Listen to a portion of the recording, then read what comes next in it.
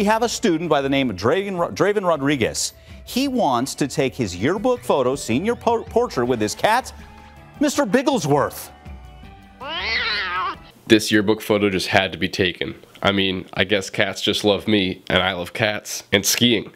Jay's Cats and Space Skis are freaking awesome. It's a great yearbook photo with my cat and my favorite ski graphic. Thank you, Jay Skis. Nice job. So it's Draven and Mr. Bigglesworth. He goes all out here. Look at the lasers.